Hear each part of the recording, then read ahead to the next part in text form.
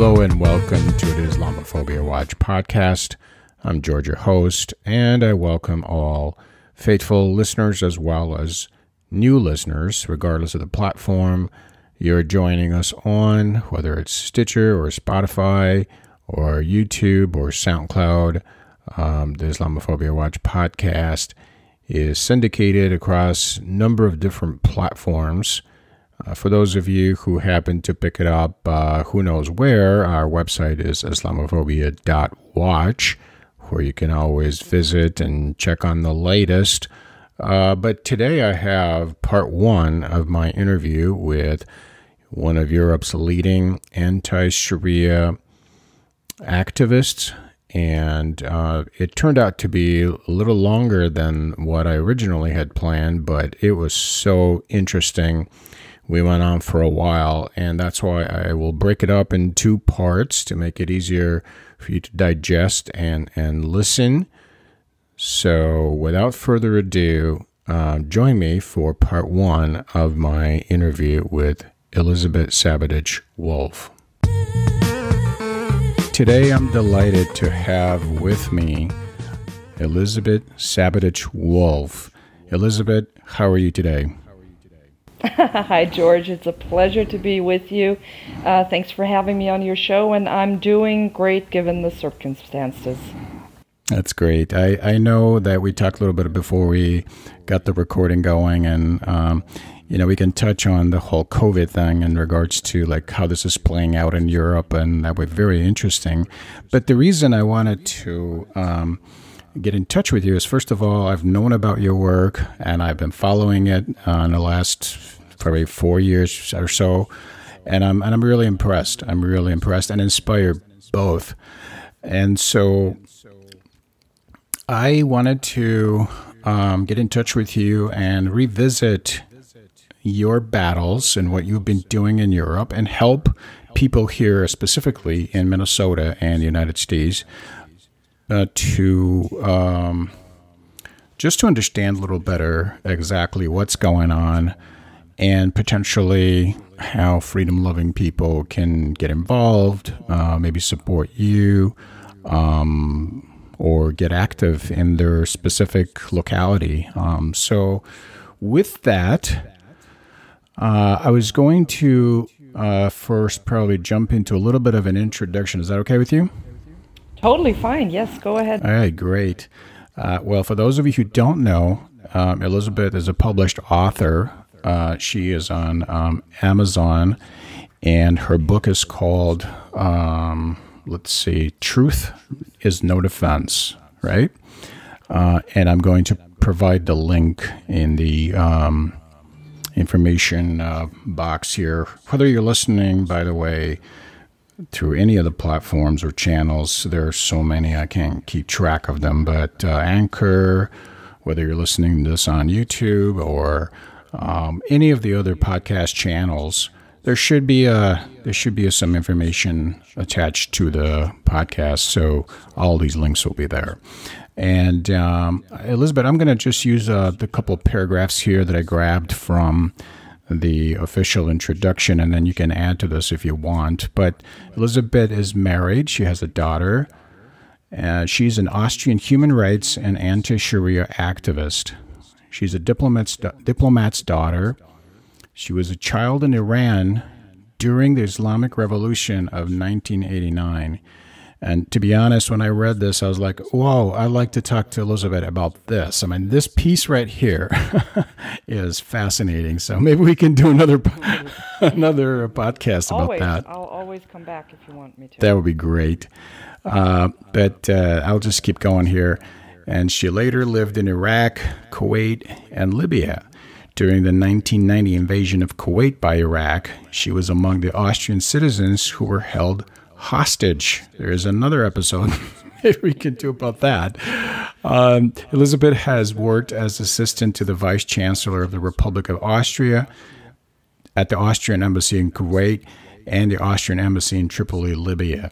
In 2009, she was charged with hate speech under Austrian law for factually accurate statements she has made during a seminar on Islam regarding what the Hadith has to say on child marriage.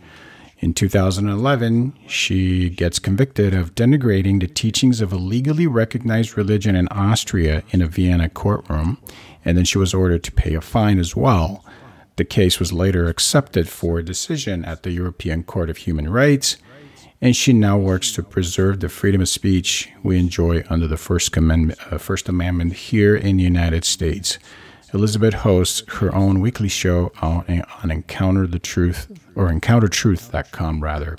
Is there anything, Elizabeth, that you would like to add to this very colorful, rich, and fascinating introduction?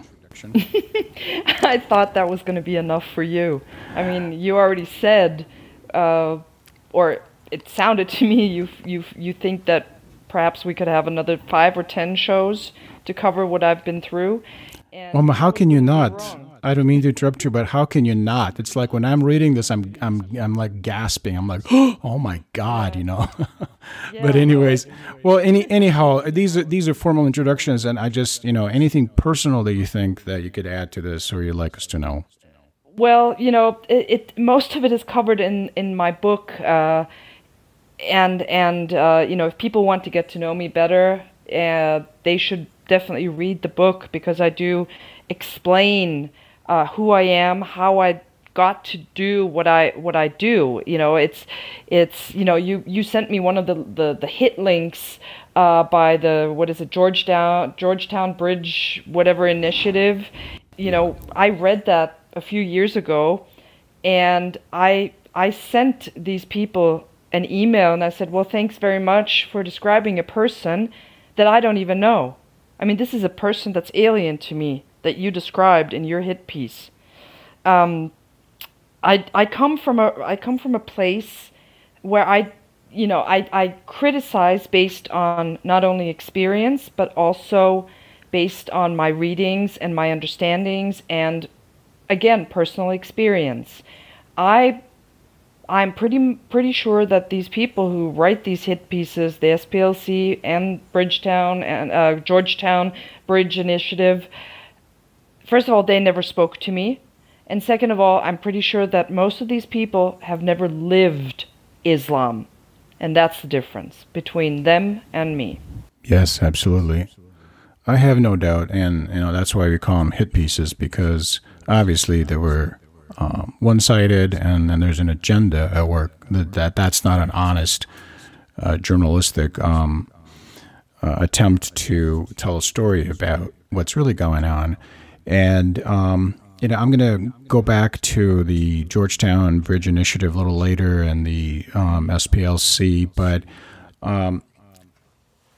let's just begin with living with or under a totalitarian system such as Islam for a long period of time. I think I can relate to that well, because I was born and raised in a communist country. And one of the things I tell people, you can read a lot of books about communism or totalitarianism for that matter. You can read a lot of books, but you just don't understand what it is to actually live for a long period of time under and in the midst of a totalitarian system. It's just very different experience. Tell me a little bit more about your experience of, obviously growing up around Islam and in Islamic countries, and Sharia, and some of the impact this has had on you and the way you understand Islam. Well, this is a very interesting question, and as you were asking it, I was thinking, where do I start? But I think the place to start is when I was 6 years old. I was first introduced to this totalitarian system of Islam, and it was very interesting because my father, moved from New York, where I went to kindergarten, to Iran, to Tehran, when the Shah was still in power, and when Iran was a fairly liberal, fairly Western-oriented country, where we as a family, a Western family, did not experience restrictions, at least none that I, as a 6-year-old, could remember. But what I did, as a 6-year-old, realize was when the Ayatollah Khomeini started instigating and rabble-rousing trouble from Paris, and the demonstrations began, the rallies, how the mood changed within the country, how women who were dressed in Western dress and clothes and no hijab and no, it was, like I said, Western, how that gradually, but the gradual accelerated and it then quickly changed. So even I, as a 6 or 7-year-old, noticed it. And, the curfews came, and all of a sudden in late 1978, my mother, my sister, and I were evacuated from Tehran back to Austria in the middle of the night. And I remember the thousands and thousands of people at the airport trying to escape what these people knew was going to be hell on earth as a totalitarian system. Of course, they didn't call it that. But, for me, again, I was a 6-year-old. I saw how a society can change within a very short period of time, and that made a lasting impact on me, a really lasting impact. Now, fast forward, I grew up, spent some of my formative years in the U.S., which is why my English is passable. And, I experienced the Reagan years in the U.S., in Chicago. And I was raised in freedom, in total freedom, in a country that believed in personal freedoms. I studied the Constitution in school. I was introduced to the concept of freedom. And why am I telling you this? This is important if we fast forward to 2021. But let me also tell you, I returned to the Middle East in 1990 when I was 19 years old, and again I was returning to a very strict Islamic country, Kuwait, and I lived Islam. I was 19 years old, so it didn't really bother me that much. I could adapt more easily. Let me fast forward to 1997 when I again returned to Kuwait. I was a young adult. I was a woman of 25 years old. And again, I lived Islam. I experienced Ramadan. The first Ramadan was exotic, alien, fun almost. But once you experience Ramadan year after year after year, and you see people, Europeans, obvious non-Muslims, being accosted in the streets during Ramadan for merely chewing gum because they're breaking the fast, and you're not allowed to eat or drink in the streets, whether you're Muslim or non-Muslim, that's when the fun stopped for me. That's when I didn't find this very fun, because it was totalitarian. I always believed, you do yours and I do mine. And as long as we're, okay with that, that's how we can live together. But you shouldn't care whether I chew gum when you're not allowed to. And I would want this to be vice versa too, but that's not how it works in these countries. And that made me quite unhappy, and I wanted to break out. And I knew exactly that this is not where I was going to spend the rest of my life. Fast forward to Libya. From Kuwait, I moved to Libya in 2000.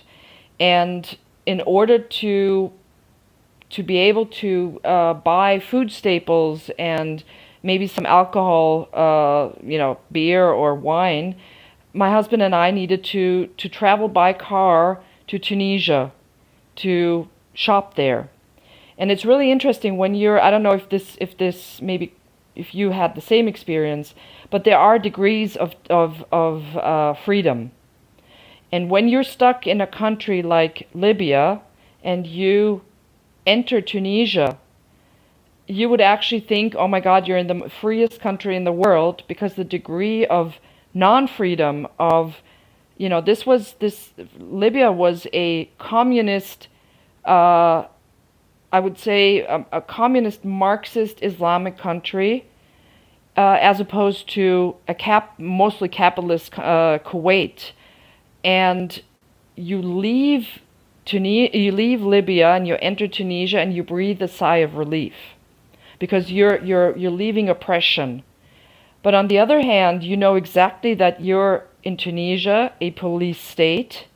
It is still an Islamic country, and while you are allowed to, as a foreigner, to buy beer and wine, you're still not free, because again, there's degrees to freedom. But our opponents tell us we don't understand Islam. That's what they always come up with. You don't really understand Islam. The imams and the political hacks, as I call them, the cares of the world. These well-trained operatives of the Muslim Brotherhood. They're trained how to argue points. They're trained how to talk smoothly, right?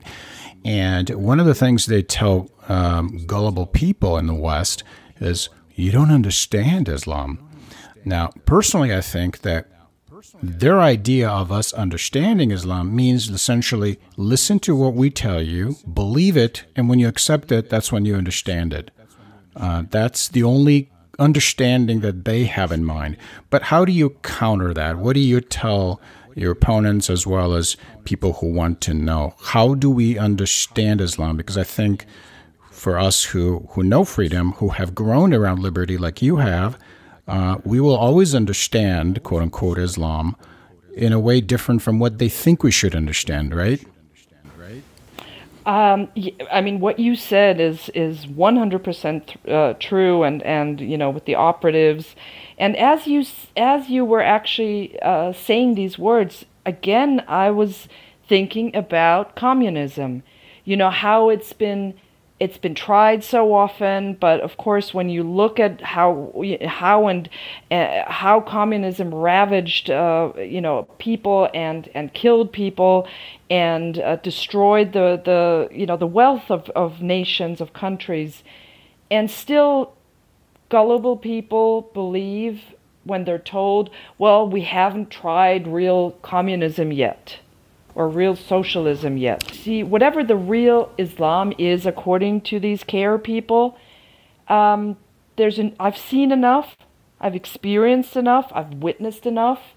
You can call Kuwait a non-Islamic country, which of course is not true, because it's, according to its own constitution, an Islamic country. So, if these care operatives tell me, well, she has no idea what real Islam is, well, hello. Yes, I do know it. I've been there. I've done all the studying. I've read multiple translations of the Quran. I've talked to people. I have Islamic people. I had Muslim friends, numerous Muslim friends.